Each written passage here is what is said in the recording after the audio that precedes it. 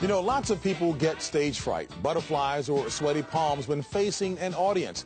I can recall about 20 years ago, I filled in for a local sportscaster in Washington, D.C. for the first time, and safe to say I was pretty nervous.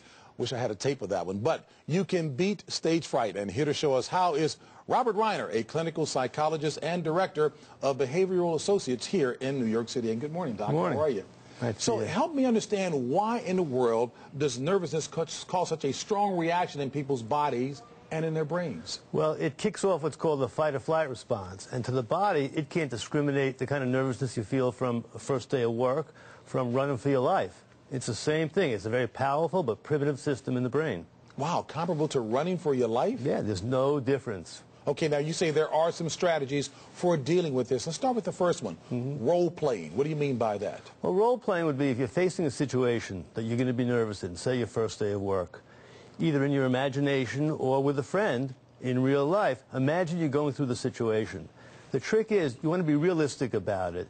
You don't want to, it's a coping model, so you're managing it. You're not mastering the situation. Be realistic. Okay, that makes a lot of sense. If you go through it early, you've had prior experience with it, like a flu shot. Kind of like psycho-cybernetics to me. You also mentioned that aerobic exercise can decrease anxiety. So how does that work? That's an important thing. That's why health clubs are so valuable. If you get aerobic exercise, it has an anti-anxiety effect, like a tranquilizer, a natural tranquilizer. Is there a better time than another to exercise? I would say about an hour before you're going to go through a situation that might make you nervous. I'd recommend get a lot of aerobic exercise and take a shower, relax. You'll be in good shape. Now, at one point, speaking of being in good shape, I did have a six-pack before. Now I have a one-pack, so that leads me to this one. You mentioned that abdominal exercises, very important. Belly breathing.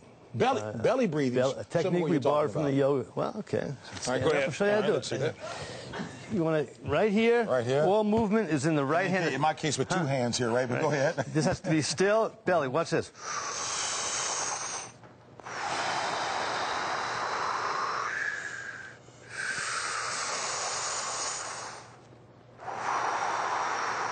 Somehow like that felt better than I'm sure it looked and sounded. But anyway, go ahead. We did a duet. A little duet there. Yeah. And that really does work. It really does. And the more you do it, the more powerful the response becomes. People do it a lot when they can't sleep, for example.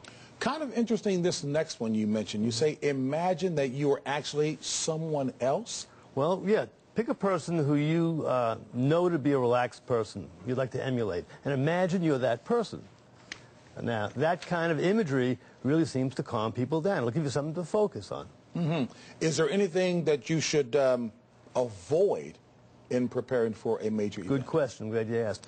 Avoid escaping or avoiding worrying about something. If you say, don't think about that, stuff like that, that kind of defensive posture is no good. You make the situation worse. The brain says, if I'm avoiding this, it must be dangerous, and it actually makes it worse. Can't imagine Tracy Smith was ever experiencing stage fright, I was just going to say the same thing about you. I mean, this is a guy who has done, what, the NBA Finals, NCAA Finals, the Super Bowl. Wow. Do you get nervous when you take on something like the Saturday Early Show?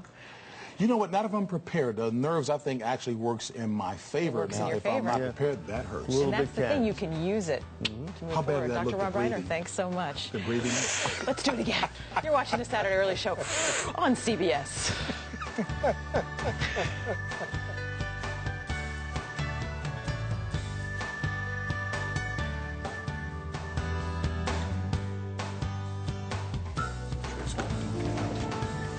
So what's the most common mistake that people make is they try not to worry about it? That's the problem? You behave protectively. The brain says, if I'm acting that way, this must be dangerous.